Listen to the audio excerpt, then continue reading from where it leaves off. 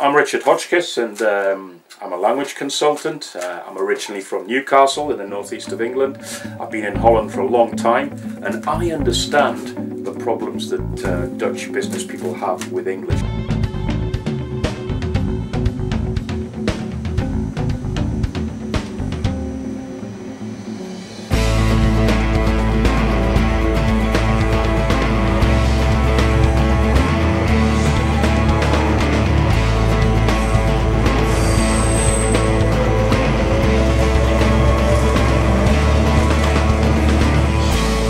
So why do Dutch people need to improve their English? People ask me. I think your relationship with your client is always better if you can communicate in a smoother manner. People ask me, what can you help me with? And I will go, well, for instance, I can help you expand your vocabulary. In Dutch, your woordenschat. That's what I find a lot of Dutch business people have trouble with. They can't quite find the right word. And in my courses, we read a lot of articles on a weekly basis. We make vocabulary lists. We practice expanding our vocabulary. Writing emails is really important these days in communicating within a global society.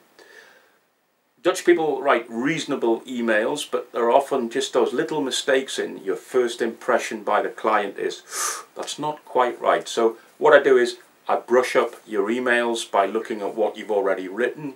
We keep what's good and we take out what's not so good. So after the 10-week period, you see an immense improvement in the quality of emails that my clients send to their business partners throughout the world. Intercultural awareness is really important these days too, because it's not just about the language, but it's about the sensitivities we have towards people from different cultures. As a British person, having lived in the Netherlands a long time, I realise in my own case that just because people speak a reasonable level of English doesn't mean that they understand you culturally. It's not just about the British I'll be talking about, but how you approach work with Asian people, possibly with German people, with French people, how their sensitivities alter. So I just touch on the subject of intercultural awareness.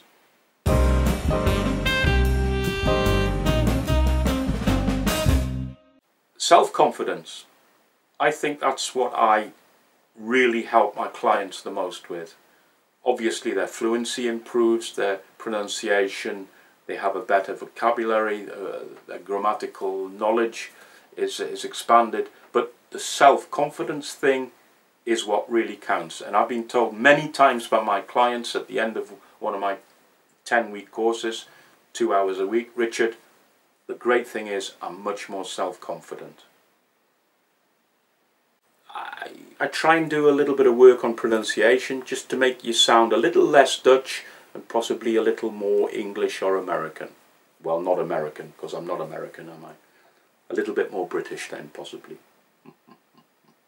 I really don't like the Dutch pronunciation of bel company. So by the time I've been to your company, everybody will say company instead of company. Yes, because I'll be making a comeback. Or will I be making a comeback? A comeback, I think.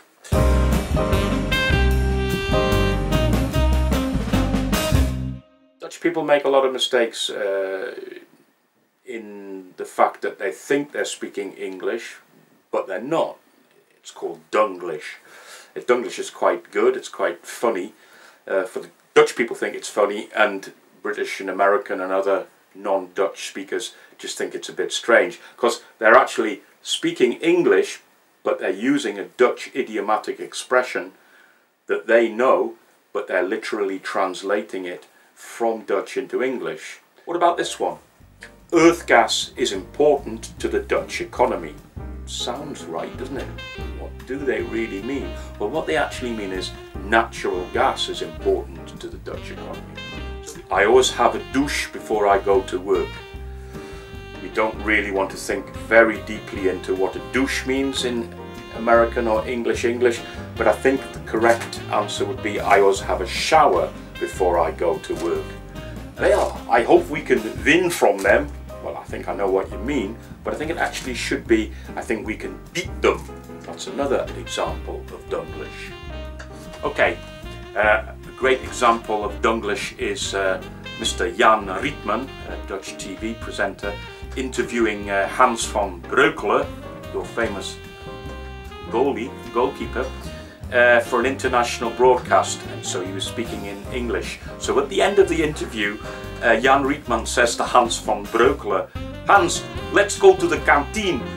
I have a beer too good from you."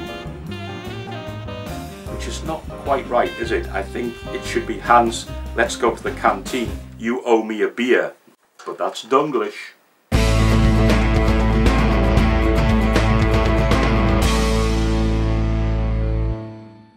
Okay, well, I'm originally from Newcastle upon Tyne, or Newcastle, as people in Newcastle say, but people in Holland say Newcastle, but I say Newcastle. It's right up in the north of England. But I've been in Holland for a long time. I've been a teacher in a secondary school. I'm also a lecturer at the School of Journalism here in Utrecht, so I've got quite a lot of experience. I've been running my business since 2000, so it's quite a long time now. This is my favourite shirt, Newcastle United. I'm one of their biggest fans, so in my lessons I always learn what everybody's favourite football team is, and we always have a little discussion in English at the beginning of the lesson about whose team has won or not. So sometimes I'm a little sad on Monday morning, but recently I've been very happy. So here we go, the favourite English footballer's item to kiss the badge. There we go. I enjoyed that.